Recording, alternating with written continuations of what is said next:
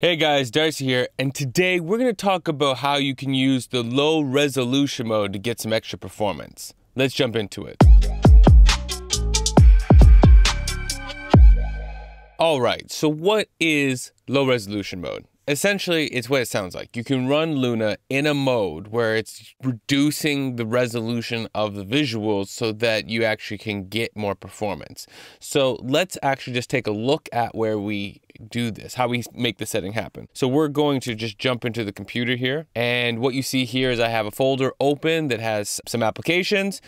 This is just one place where I'm storing Luna, and so wherever you're storing it, go find that. Usually it's in your applications folder. So you would select this, go right click on it so you can get the drop down, and you're going to go to get info. When that pops up, let me just bring this a little bit closer. You'll see here on the left hand side a bunch of different information, and you'll see an option that says open in low resolution. And mine's already toggled on, but you basically go from this state to that one, and you would close this out.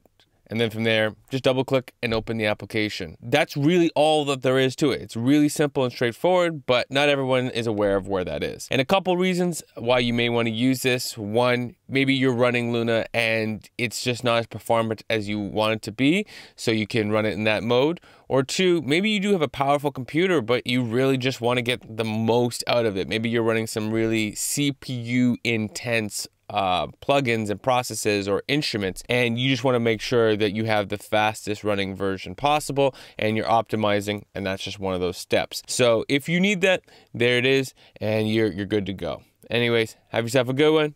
Peace, y'all.